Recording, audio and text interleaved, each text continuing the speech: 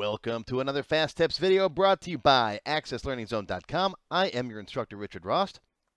In today's video, I'm going to show you how to delete records from your table using a delete query in Microsoft Access.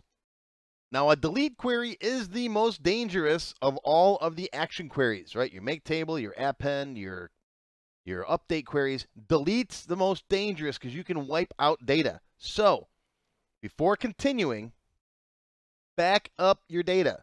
You should be backing up every night as it is, right? And anytime you do any major work on your database, make a copy of it, right? Click and drag, drop, copy, whatever you got to do, okay?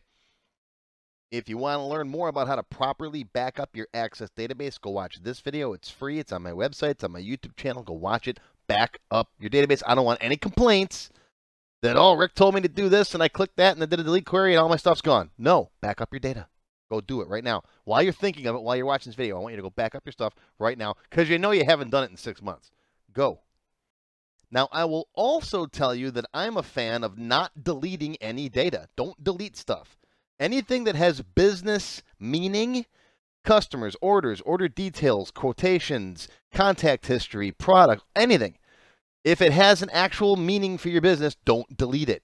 Archive it. All right, save it. Mark it inactive. Any of that stuff. Go watch this video. I'll explain that in much more detail. Also, before we get started, I want you to know what Access query criteria are. You'll need to specify criteria to be able to pick which records you want to delete in your delete query. So go watch this video if you don't know what criteria are. But now, with all that being said, sometimes you will need to delete some data, usually temporary data. Like, for example, when I do an email blast, right? I've got a query that runs and it gathers up. Let's say I'm sending out an email to all my Microsoft Access students, right? The query, it runs some updates and some appends, and it builds a nice little temporary table with all the email addresses in it. I send out the email blast. I can delete that then. There's no real importance to that, right? Log data, sometimes old log data from your website, or if you keep an audit trail in your database, you don't need to keep that very long, maybe a year. Okay, so there are some things that you will delete, but they don't have any real business meaning after a while. Okay, so how do we actually delete this stuff? Well, we use a delete query, just like we used a select query to pick records and an append query to add records and an update query to update records. A delete query is used to delete records. Now, I'm going to pretend the data that I'm deleting isn't of any use, but I'm just going to use the tables that I have. Of course, you would not use real-world tables for this. I've got a customer table. It's got a list of my customers, and I add a bunch of new ones, right? And I've got a contact table that is basically every time you talk to a customer, that's called a contact. This is the contact history for each of these customers. Let's pretend I want to delete all of the contacts in the database that are before 2022. Okay? So basically, all of these ones. Now, yeah, in a simple situation like this, I could just select those and hit delete. But let's pretend I got 100,000 records in here, and they're in no particular order. So that's why we would use a delete query. So go to Create, Query Design. Now, this is going to start off just like a select query. You're going to bring in the table that you want, contact table. Okay. You're going to set up the criteria. So, for example, in this case, the contact date is going to be less than... let's do 2022-01-01, and yes, I use ISO dates because I have students all over the world, and an ISO date is readable by everybody, year, month, day. You want to learn more about it? There's a video. Go watch that. All right, now if I run this, you'll see the records. I haven't turned it into a delete query yet. These are the records that will be deleted, just so you can verify. All right, come back here. Now we're going to switch this to a delete query. When you do that, you'll see this changes a little bit. It says delete where, and then you've got the criteria here, and now I can run the query. I'm going to click on it. Ready, go. Now, nothing appears to happen because I have my system warnings off. If you watched my blank database setup with the Tech Help free template, you'll know that one of the things I do is I turn off warnings for action queries. All right, it's under File, and then Options, and then come down to Client Settings, and it's right here, Action Queries. I leave those off. I find them annoying. All right, but you might see a message saying, oh, we're about to delete 8 different records. Are you sure you want to do that? Say yes. Okay, now, if I go into my contact table at this point, you'll see, look at that, they're gone. They're gone. They're deleted. They're gone. If you want to get them back, you're going to have to restore from your backup because there's no way you're getting them back out of Access. Okay? All right, now, I'm going to restore my database because I want to do another example for you. So we're going to close this one. Save changes. No. Delete this guy. And I'll copy my backup and drop my backup here so I got all those records back. Haha. Okay, that's why you make your backups. So let's verify that those records are back. Okay, there they are. Now, delete queries are a little trickier if you want to delete based on 2 tables or more. For example, let's say I do want to delete all those old contacts, okay, but only for customers that are inactive. Okay, in my customer table, I've got a field in here called isActive, right? And let's make a couple more people inactive. Let's say I'm inactive too. All right, so they're customers inactive, which usually means they're dead or they moved out of your area. They're not customers anymore, right? So I'm going to keep the customer record, obviously, but I don't need to have their old contact history. I don't care about all their calls and stuff like that, okay? So let's run a query to delete all of the contacts that are from before 2022 and the customer is inactive. This is where these get tricky sometimes. All right, so query design. We're going to bring in customer T, and we're going to bring in contact T. Notice the join there. That's fine. Okay, if you don't know how to do joins, go watch my relationships video. Okay, relationships. I'll put links to all this stuff down below. You can click on it. These are all free videos. Okay, I'm going to pick from my customer table. I want the isActive field. I'll set a criteria. IsActive has to be false. I don't want active customers. Okay, then come over here, and we're going to find the contact date. Again, is going to be less than 2022-01-01. Okay, so let's see what this is going to look like. It's still a select query.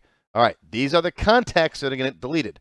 Now be careful, because right now we're dealing with records from 2 different tables here, right? Customer table and the contact table. Now, we're going to switch this over to a delete query. We got 2 criteria down there. If I try to run this query now, look what happens.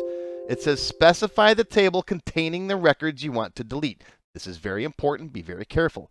Hit OK. What you're going to do is you're going to bring down the star from the table you want to delete the records from. If you bring down the wrong one, you're going to delete the wrong records. You're going to delete all the customers that have contacts that are old. Don't do that. We want to bring down the star from the contact table. Notice on the delete row it says from. So we're deleting from the contact table where these 2 conditions are met. Are you with me? Do you get it? Kids in the back row, are you listening? Okay, raise your hand if you don't get it. All right. So now, before I run this, I'm going to do a quick check just to make sure. I got 29 customers. All right. When I run this, I should still have 29 customers. Ready? And go. All right, it ran. Let's make sure. Still got 29 customers. Let's check my contacts now. And okay, all the contacts older than 2022 are gone except for customers 3 and 26. Let's make sure those are active customers. Let's see, customer 3 is active, and I'll bet 26 is active as well. Who's active? Oh, it's Getty Lee. And he's active as well. Okay, so it worked. See, I deleted all the no, correct that. I deleted all the contacts that are older than January 2022 for customers that are inactive. See, that's the tricky part, is doing delete queries with 2 tables. If you want to learn more about delete queries, Access Expert level 16. All right, level 15 starts up with the action queries. I think 15 we do, we do these ones. We do append queries, some update queries. We start delete queries in 15. We just do the simple delete queries, but in 16 is where I spend a lot more time on delete queries with multiple tables and stuff. Referential integrity, all that kind of jazz. Of course, my lessons are designed to be followed one after the other. The tech help videos, I jump around. This one might be delete queries. The next one might be something with form properties. I don't know, whatever. All right, it's whatever the questions that I get and the topics that I feel like covering that day. If you want a nice structured course where you learn this, then that, in the order that you're supposed to learn them in, so it's not all confusing and jumbled, and I don't have to tell you, go watch this video first, then come back and this. No, that's what my course is for. You start with the beginner stuff, then you go into the expert class, level 1, 2, 3, 4, and eventually you know more than me. And you're coding in VB, and you're writing an app that solves world peace. Okay? So don't forget, back up your data right now. Do it if you haven't done it already. And that is your fast tip for today. I hope you learned something. I'll see you again real soon. How do you become a member? Click on the Join button below the video. After you click the Join button, you'll see a list of all the different membership levels that are available, each with its own special perks. Silver members and up will get access to all of my extended cut tech help videos, one free beginner class each month, and more. Gold members get access to download all of the sample databases that I build in my tech help videos, plus my code vault, where I keep tons of different functions that I use. You'll also get a higher priority if you decide to submit any tech help questions to me, and you'll get one free expert class each month after you finish the beginner series.